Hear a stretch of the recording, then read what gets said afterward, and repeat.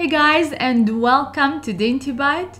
If you're into crispy, crunchy, savory stuff, you're gonna absolutely love these ZA'TAR crackers.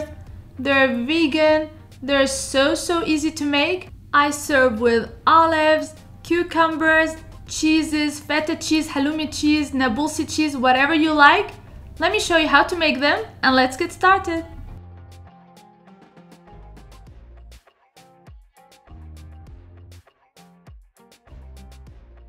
I start by adding 3 cups of all-purpose flour to a clean bowl.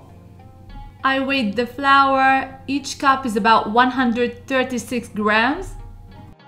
And to the flour, you're gonna add a 1/4 teaspoon of baking soda, 1/2 teaspoon of baking powder, 1/2 cup of toasted sesame seeds, and 1/2 cup of ZA'TAR mix, 1/2 tablespoon of a good Italian seasoning.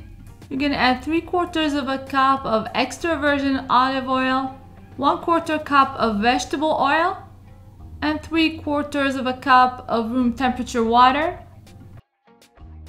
You can buy ready-made ZA'TAR mix in any Middle Eastern store or online, or you can make it yourselves. It's basically dried thyme, sesame seeds, and some spices.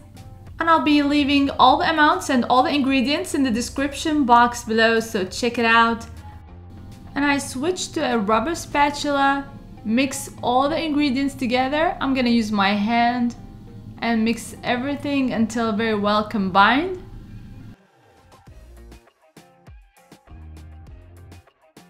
Now for the shaping, you're gonna try to roll a very thin layer. And what you can do, you can use a circular cookie cutter or a rectangular cookie cutter, or you can simply use a knife, a pizza cutter. I'm simply using a knife. I'm cutting some very long strips. I place on a parchment lined pan and I'm gonna bake in the oven at 350 for 30 minutes.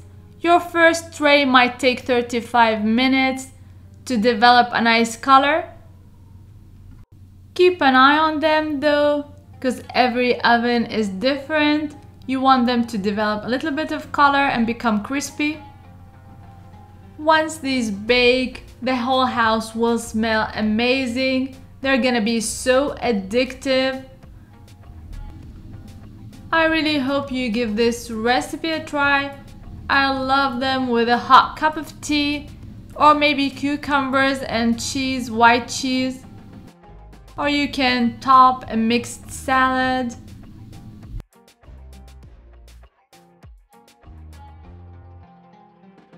I really hope you give this recipe a try.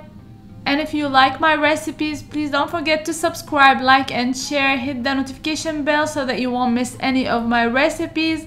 And follow me on social media. The links are going to be in the description box below. And until next time, bon appétit!